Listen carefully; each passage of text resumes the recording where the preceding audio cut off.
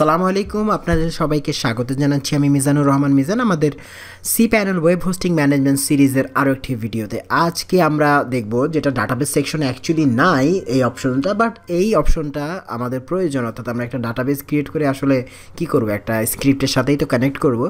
So এজন্য আজকে আমরা সেই কাজটা দেখব, ওয়ার্ডপ্রেস ইনস্টল করে আমরা কিভাবে একটা ওয়ার্ডপ্রেসকে ইনস্টল করতে পারি আমাদের তৈরি করা ডাটাবেজের সাথে ম্যানুয়ালি, সেই জিনিসটা আমরা দেখব।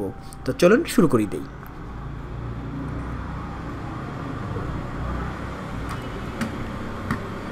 তো আমরা যেটা করব, আমরা wordpress.org.org-এ চলে আসবো, কারণ এটা হচ্ছে সেলফ হোস্টেড ওয়ার্ডপ্রেস ভার্সন যেটা আমরা ডাউনলোড করব। তো এখানে দুটো অপশনস রয়েছে, একটা টার যে জিপ ফাইলে আমরা করতে পারি, তবে জিপ করতে পারি। তো আমি জিপটাই নামাচ্ছি। তো এটা নামবে, এই যে ডাউনলোড হচ্ছে, তো কিছুক্ষণ আমাদের সময় লাগবে। তো দেন উই ক্যান অ্যাকচুয়ালি কী বলে আপলোড দ্য ফাইল অ্যান্ড আমরা ইনস্টল করতে পারবো ওয়ার্ডপ্রেস। তো এটা ডাউনলোড হচ্ছে। তো ইন দ্য মিন টাইম আমি কিছু হাউসকিপিং করছি। তো আমাদের ফাইল ম্যানেজারে গিয়ে আসলে এটাকে কী করতে হবে, ইনস্টল করতে হবে। তো আমি ফাইল ম্যানেজারে যাচ্ছি।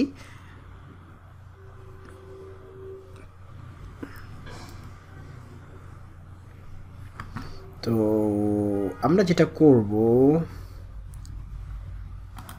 btn.moinulcsc এটার মধ্যে আসলে অ্যাকচুয়ালি আমরা রাখবো। হ্যাঁ, আমরা এটার আউটপুট এটা দেখে আসি, btn.moinulcsc.com। তো এটাতে কি আছে একটু দেখি। ওকে, এখানে আমি ওই যে একটা পেজ বিল্ডার অথবা যে ওয়েবসাইট বিল্ডার দিয়ে করেছিলাম যে সেটা আছে। তো যাই হোক, তো এখানে আমরা আসলে আমাদের ফাইলটাকে রাখবো। তো আমি যেটা করব, ফার্স্ট অফ অল আমাকে আপলোড করতে হবে আমাদের ডাউনলোড করা সেই স্ক্রিপ্টটা, অর্থাৎ ওয়ার্ডপ্রেসের স্ক্রিপ্টটা, ফাইলগুলো। তো আমি সেটাকে আপলোড করছি। সিলেক্ট ফাইল, দেন ওয়ার্ডপ্রেস। এটা আপলোড হচ্ছে, কিছুক্ষণ সময় লাগবে।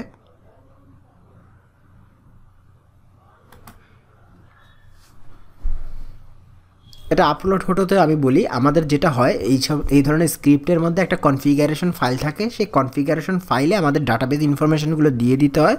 তো সেটার উপর ভিত্তি করে সেই কনফিগারেশন ফাইলটা আমাদের কিছু ডিফল্ট ডাটা দিয়ে দেয় এবং একটা স্ক্রিপ্টকে ইনস্টল করে দেয়। এরপরে সেটাকে আমরা আসলে ব্যবহার করতে পারি। তো ওয়ার্ডপ্রেস হচ্ছে একটা কন্টেন্ট ম্যানেজমেন্ট সিস্টেম। তো প্রথমে একটা যেটা করে, ওয়ার্ডপ্রেসের কিছু ডিফল্ট টেবল সে তৈরি করে দিবে আমাদের ডাটাবেজে।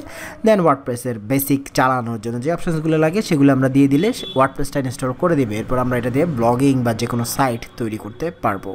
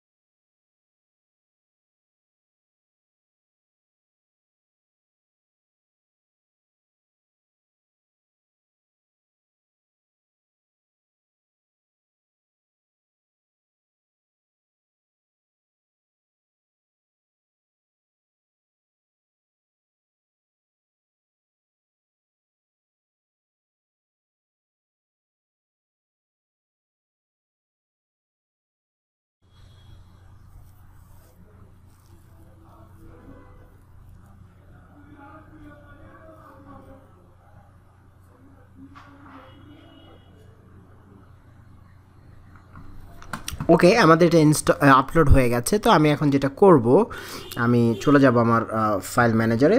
তো এখানে দেখুন এই যে ওয়ার্ডপ্রেস, আমি একটু রিফ্রেশ দেই, রিলোড। এই যে দেখুন কোথায় গেল,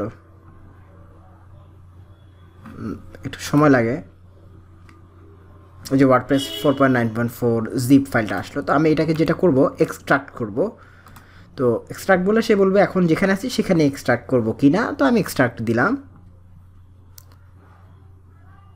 এক্সট্রাক্ট হয়ে গেল। দেখুন ওয়ার্ডপ্রেস নামে একটা ফোল্ডারের মধ্যে হচ্ছে, তার মানে হচ্ছে btn.moinoncsc.com/wordpress দিলে এটা আসবে।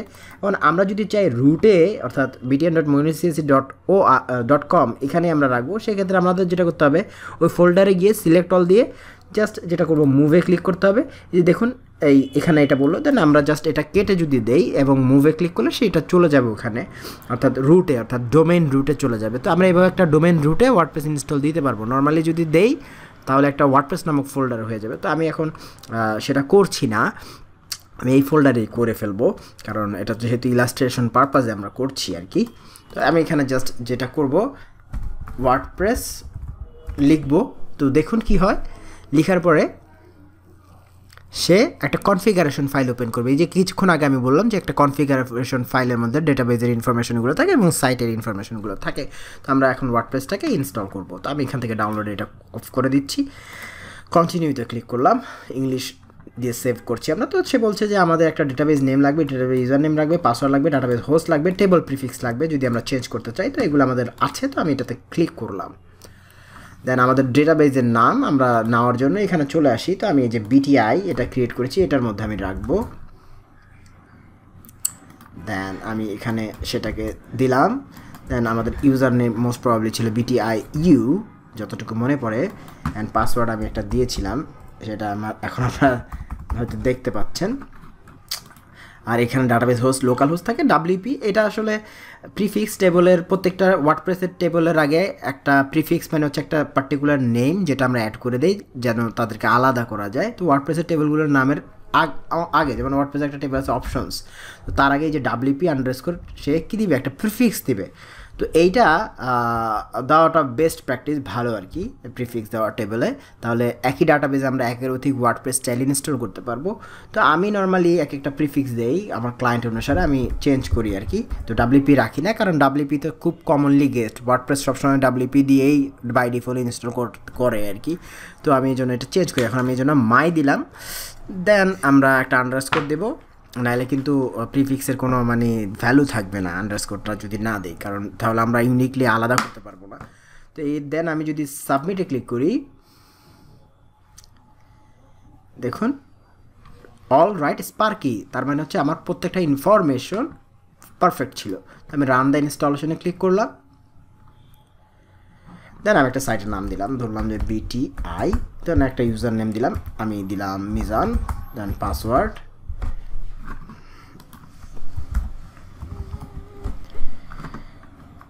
উইক ছিল পাসওয়ার্ডটা, এই জন্য কনফার্ম উইকে ক্লিক করলাম। দেন আমি একটা ইমেল অ্যাড্রেস দিচ্ছি, mizan@gmail.com। আচ্ছা, এরপর অপশনটা হচ্ছে discourage search engine from indexing the site. এটা যদি আমরা দিই তাহলে সার্চ ইঞ্জিন এটাকে কী করবে না, ইন্ডেক্স করবে না, আমাদেরকে সে অনার করবে।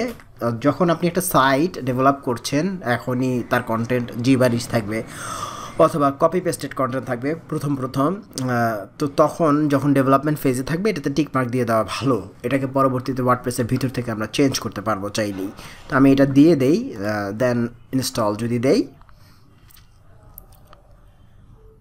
ওয়ার্ডপ্রেসটা হোপফুলি ইনস্টল হয়ে যাবে। আমরা দেখি,